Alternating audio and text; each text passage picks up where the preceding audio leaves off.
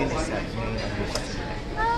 Of course, it's always a great feeling to be part of another program under UNICEF, especially with this team up between Cebu and UNICEF, which was Changed for Good. I think this is napakagandang opportunity nito para sa lahat ng mga Filipino passengers na gusto makatulong. Diba? Unless mga loose change mo, you'll be able to make a change sa buhay ng mga tao.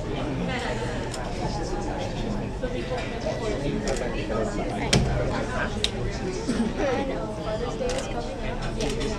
Plans, or how do you guys usually? Usually lunch and dinner. Can you share with us one of your special memories with your dad? Napakadami. Every day is a special memory.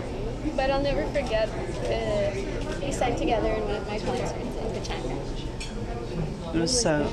Masasabi mo nakasali ka daw dun sa album na gagawin ni Sir Gary for this, Natuwa ako. Natouch ako. Because, of course, it's such a great opportunity. Number one, that it's something that, of course, will raise funds for UNICEF. And pangalawa, kaya kasi si Kuya Gary nag-invite. on press con mismo kayo in-invite. Wow, nature yun. At request yun ng isa sa mga media. So nakakatuwa, nakakaaliw. Ibig sabihin, improving na talaga. Ayun. Aside from yun na nga, magkatrabaho na for the album with Sir, may plans